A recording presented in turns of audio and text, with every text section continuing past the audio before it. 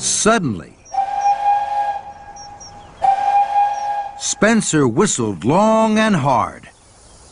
What's this I've found?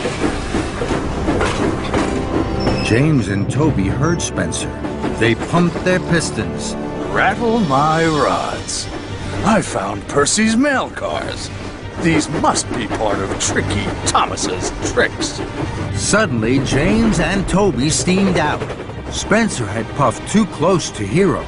James blew his whistle, and Toby rang his bell. Together, they chased the mighty Spencer down the track and away from Hiro. The three engines raced and roared to a junction. Then Thomas chuffed towards Spencer. Spencer was blocked. He couldn't puff forwards, and he couldn't huff backwards. And he had Percy's mail cars.